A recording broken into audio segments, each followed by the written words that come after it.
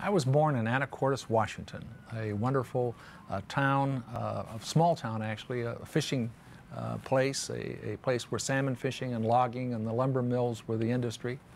It was a very energetic town when I was a child.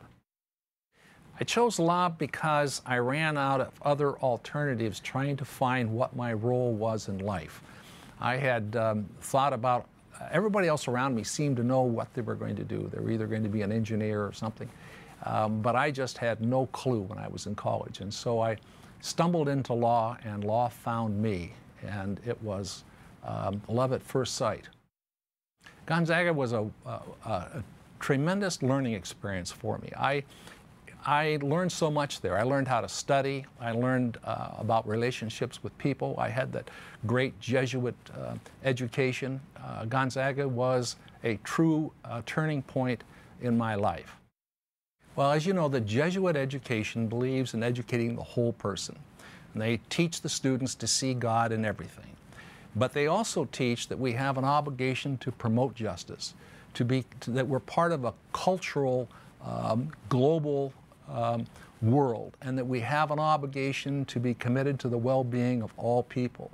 In fact, the Jesuits have a Latin expression which translates people for others. And it's sort of like, you know, in Isaiah it says, see that you seek justice, defend widows and orphans, and help those in need. And that was the real summary of the Jesuit education. So when I got out of Gonzaga, I was convinced that I had an obligation to help other people, that I had to use what I had been given at Gonzaga for the benefit of others. And so the Gonzaga training from the Jesuits was extremely important in the formation of my thinking about who I was and what my obligation was. Well, my greatest personal achievement was talking my wife into marrying me. My greatest professional achievement has been, I would call, leveling the playing field for ordinary people in courtrooms against the rich and the powerful, against large law firms representing large corporations, against government, giving people a fair shot at justice just like everybody else and just like the rich and the powerful. And for that, I've been grateful for my training at Gonzaga. I'm proud of the fact that my friend Christine Gregoire asked me to represent the state of Washington when she was Attorney General in the tobacco litigation. I considered it a privilege to work with her.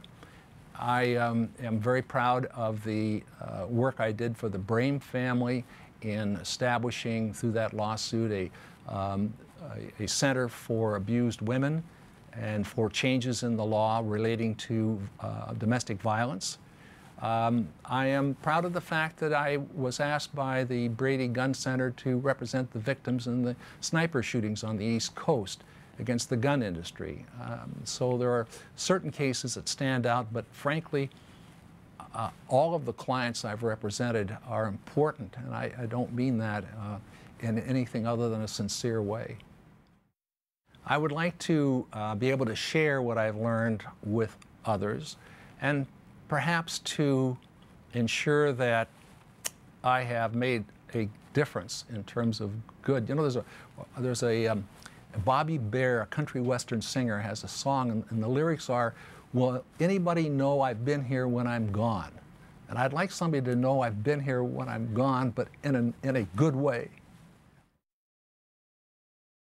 You know, I had an amazing childhood. I look back on it with the greatest of fondness. For the most part, a single mom who worked very, very hard and taught me the importance of education. She always said, if you want to get somewhere, there are three things you need to do: education, education, education. Grew up in a kind of a rural part of Auburn, Washington. You know, it's so rural that much of my senior years in high school were spent blueberry picking, blueberry shed boss, that kind of thing. Very active in school, very engaged in school, loved my upbringing in Auburn.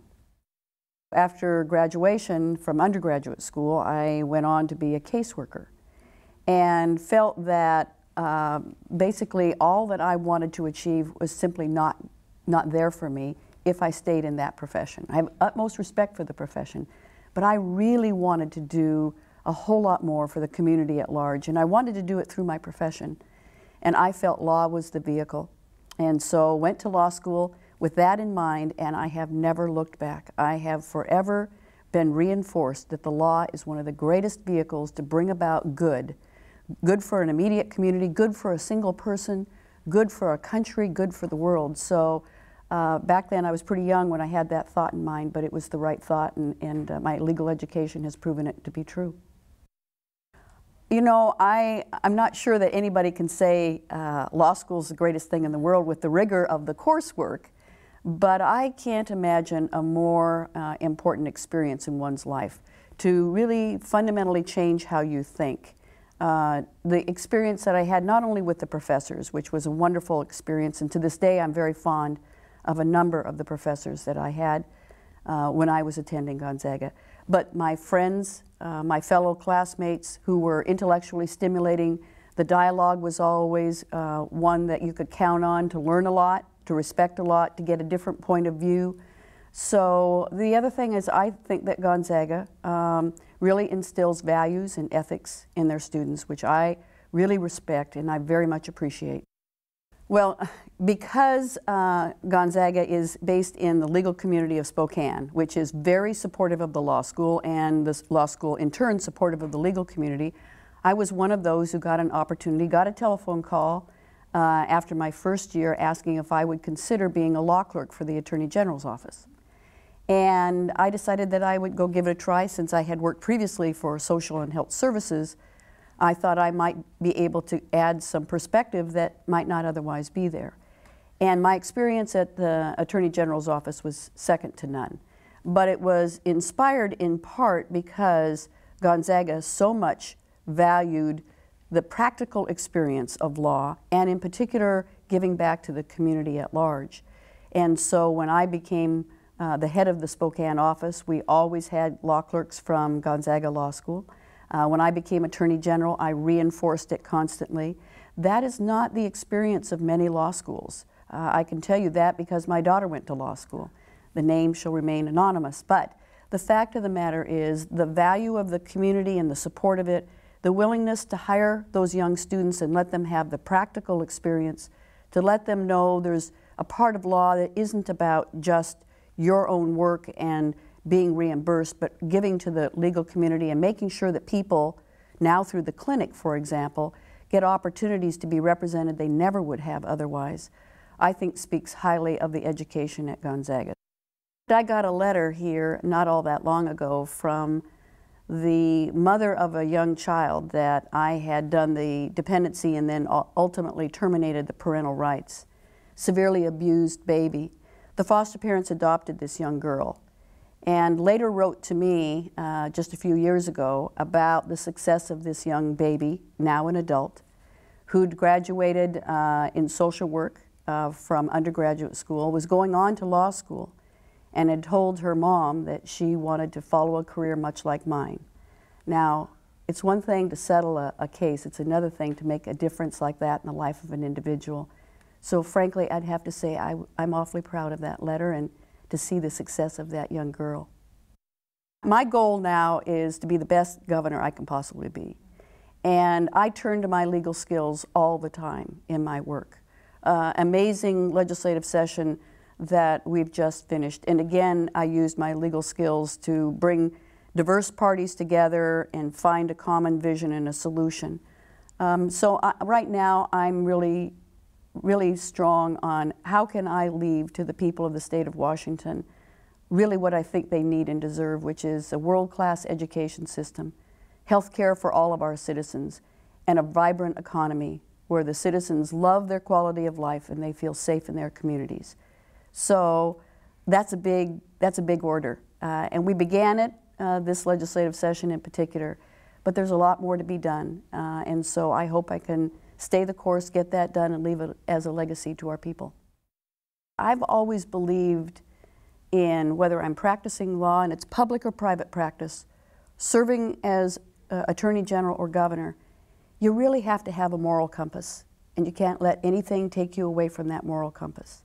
So I work hard, I educate myself, I listen, I mediate problems, But at the end of the day, that moral compass is what keeps me steady and strong when I try to problem solve and when I try and do what I do professionally. And so I'd say that's the one personal thing about me that has led me always to be as successful as I have been. I was born in Pendleton, Oregon, and I was raised really on the West Coast. My family lived in California, Oregon, Washington, and Hawaii. I had a wonderful childhood. I'm the oldest of 7 children, and we are a very close-knit family. We moved a lot when we were growing up, and so we really relied on each other and were friends with each other.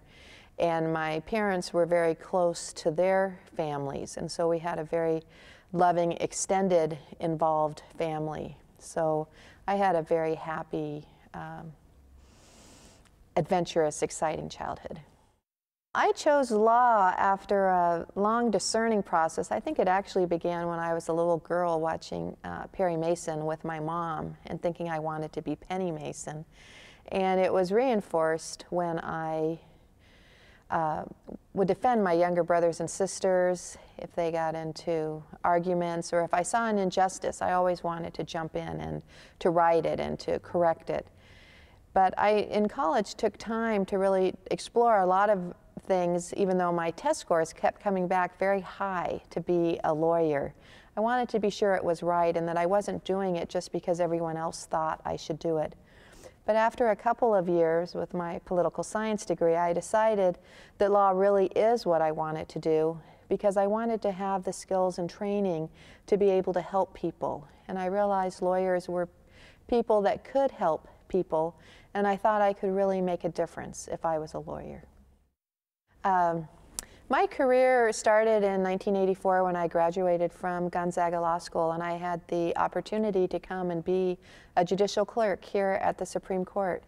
I started first with Chief Justice Williams and then continued with Justice Goodloe. After my 2 years with the court as a judicial clerk, I went to the Attorney General's office and worked there for 16.5 years. And I had the ability and the opportunity to work in a variety of divisions. I worked in revenue, in administration, in transportation and public construction, in corrections, and then back at revenue. So I was sort of a utility infielder for the Attorney General's office. But it was a wonderful opportunity because I had the opportunity to practice in both state courts and in federal courts, in both the trial courts and in the appellate courts. And during my time at the Attorney General's office, I was very active also, first in Washington Women Lawyers and then subsequently in the Washington State Bar Association. I was the first public sector and second woman to ever serve as president of the Washington State Bar Association. And it was about 5 years after that that I had the opportunity to run for the Supreme Court, and was elected to the Washington State Supreme Court in 2002 and began in January of 2003. I found Gonzaga Law School to be a place where the faculty and the administration really cared about the students. They challenged us, but they also inspired us. And they cared about us as people and wanted us to really contribute to the legal profession in a positive way. And I think it's just wonderful how the law school has such an emphasis on public service and on giving back, and that was very important to me. One of the reasons I went to law school was because I wanted to make a difference, and I wanted to contribute to the community and to society in helping people solve their problems. And so Gonzaga really gave me the foundation that enabled me to do that in the way I wanted to. My overall experience at Gonzaga was wonderful. I actually remember my second year sitting in an administrative law class, and it was a large class, probably 100 students, and just having a feeling come over me that